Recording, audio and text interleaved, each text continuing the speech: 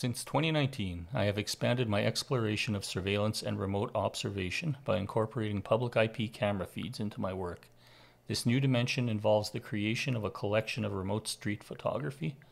Through the power of artificial intelligence, I enhance the raw imagery from these feeds, offering a nuanced perspective on street photography. Some of these images remain unaltered, providing an unfiltered view of public spaces, while others undergo modifications using Photoshop, intentionally blurring the lines between reality and digital fallacy.